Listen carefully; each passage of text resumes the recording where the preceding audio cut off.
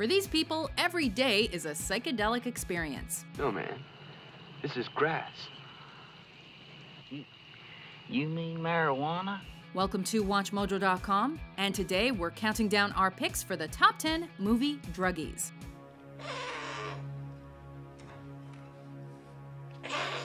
Tony. For this list, we're taking a look at cinema's most entertaining characters that regularly use illegal drugs, be it crack, smack, dope, coke, or any of that other good stuff. Not that we condone that kind of thing. Yo. Hello, shorty. What are you doing? Nothing. Sitting here watching the game, smoking some bud. Number 10, Thurgood Jenkins, Half Baked. Hi, everyone. My name is Thurgood.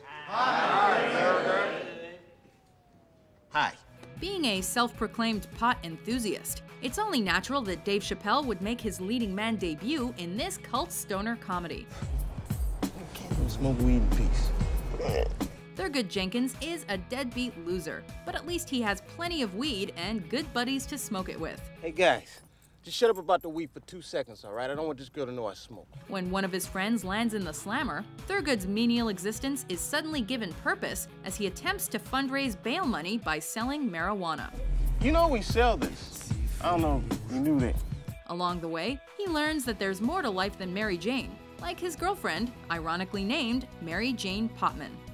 Could you give this letter to Mary Jane Potman? Sure thing, kid.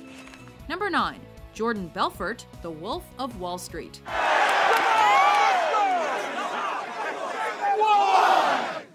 2, 3! Leading men addicted to drugs and power is one of the many trademarks of Martin Scorsese's movies. Hey, Jordan Belfort, nice to meet you. The best example is Jordan Belfort, a stockbroker who chugs down Quaaludes like they're candy.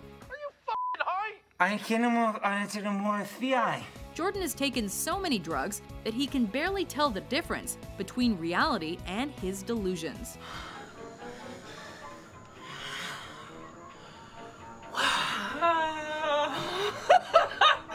His perception of a slow drive home can just as easily be a hit and run in real life. The Quaalude, or lude as it is commonly referred to, was first synthesized in 1951 by an Indian doctor, that's dots not feathers, as a sedative, and was prescribed to stressed-out housewives with sleep disorders. While The Wolf of Wall Street might not be 100% accurate, it is completely true to Jordan's drug-induced vision of his mad life. It took 90 minutes for these little f***ers to kick in, but once they did, pow!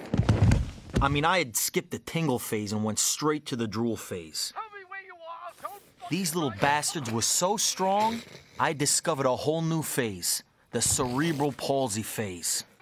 Number 8, Saul Silver, Pineapple Express. What's it called? Pineapple Express. Saul is as laid back as stoners come. Let's just go over there and chill out. With way too much free time on his hands, he spends all day in his pajamas, selling pot and setting up teepees on his bed. His relaxed, low-functioning nature perfectly complements his customer/best friend, Dale Denton, who's just as lazy and incompetent, but slightly more level-headed. You have the easiest job on earth. You do smoke weed all day. That's true. Saul might seem like more trouble than he's worth, getting mixed up with corrupt cops and lethal drug lords. Oh, shit. But any life-threatening scenario is a blast with this fun-loving druggie by your side. Come on up. I buzzed it. Open the door when I buzz it. Buzz it in 3 seconds, exactly. 1, 2. It work? On 3. I did it on 3. On 1, 2, 3, go? Just on 3. Number 7, Harry Goldfarb, Requiem for a Dream. Let's do this right, man. Like many addicts, Harry walks a fine line between reality and paranoid misconceptions. His character definitely puts an emphasis on the dark side of a druggie lifestyle. My mom's just killing me. Let's have a look. The more reliant Harry becomes on heroin, the more uncertain, dizzy, and desperate his state of mind becomes. You're the most beautiful girl in the world. You're my dream. Along with the film's other three main characters, his world gradually shifts into a nightmare he can't wake up from. I can't take it, man! My arm! I f***ing up! As glamorous and fun as drugs may appear, Harry's cautionary tale shows us just how easily they can be a descent into hell.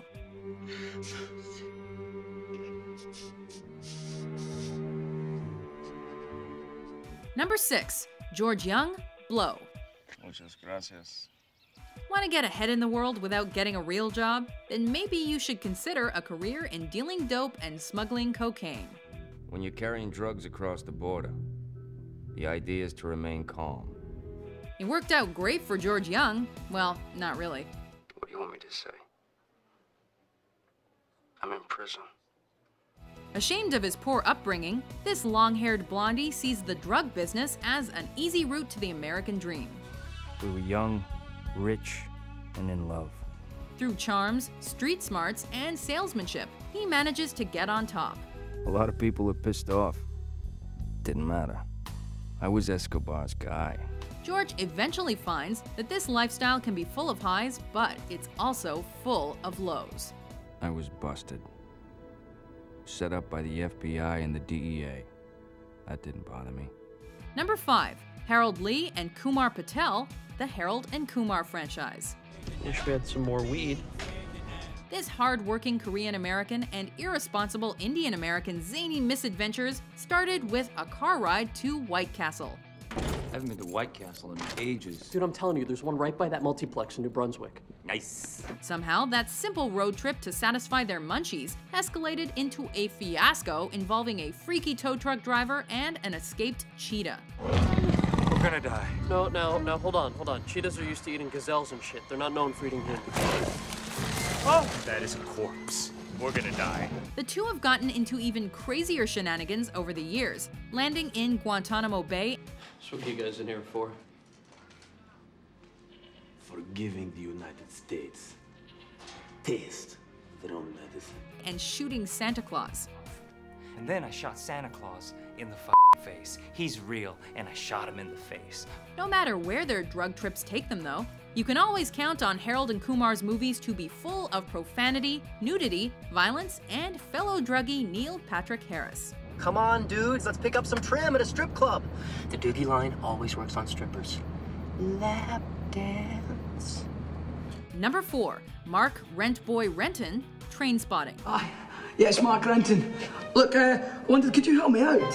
This dark British comedy demonstrates the side effects of drug addiction, both from a comedic standpoint and a tragic standpoint.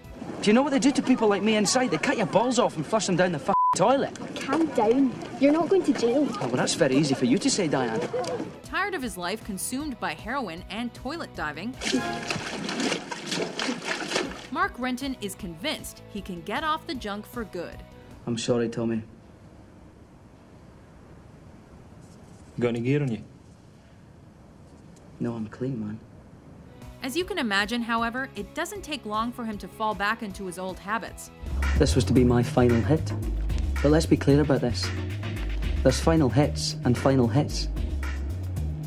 What kind was this to be? Renton's life is one of the most disturbing, if not disgusting, representations of an addict. It seems, however, I really am the luckiest guy in the world. Several years of addiction right in the middle of an epidemic, surrounded by the living dead. While his journey is certainly a weird and surreal one, that's just part of the road to sobriety. Stop!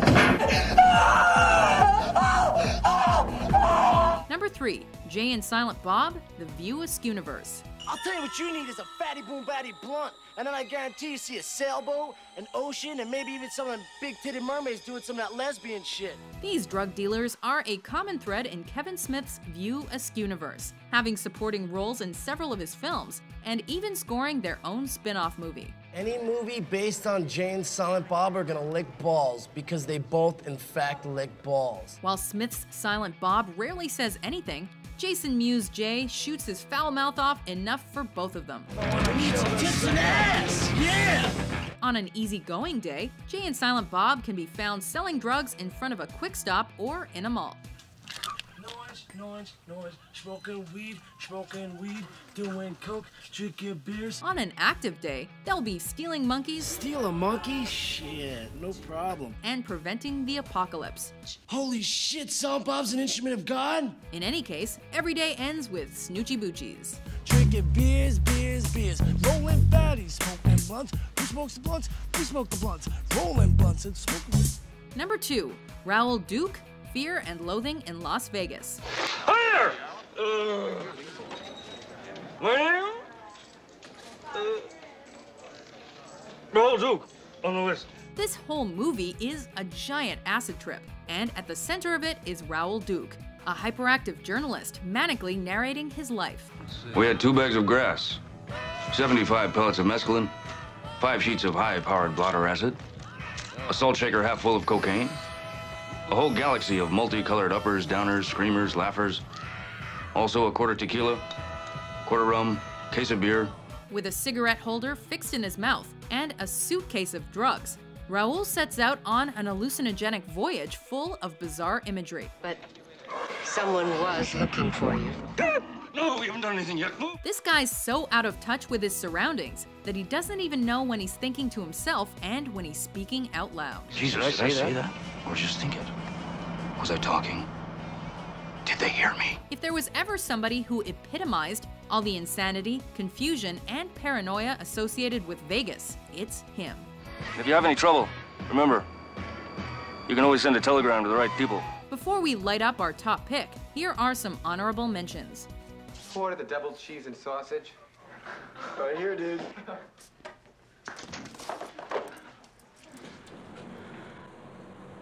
You condescend to me, man. I'll kill you, man.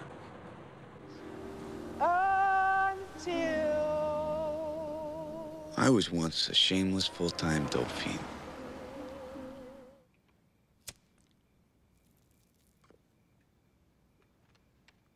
I was just bullshitting.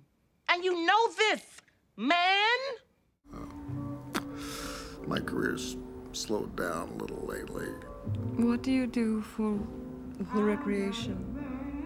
Oh, the usual. Number 1, Cheech and Chong, the Cheech and Chong franchise. Is it heavy stuff, man? Will it blow me away? Before there was Jay and Silent Bob or Harold and Kumar, there was Cheech and Chong. Oh, you got some speed, man? The original pot-smoking duo initially gained popularity through their stand-up routine and Grammy Award-winning comedy album. I'm blind! Oh shit, I'm blind, man! What's up, man? This led to 6 movies, taking them to Amsterdam. 2 acteurs dus uit Amerika, dat zijn Mr. Cheech en Mr. Chong. Across the US border. Okay, just be cool. How long you guys been in Mexico? A week. And even into outer space. We got sucked up by a spaceship, man.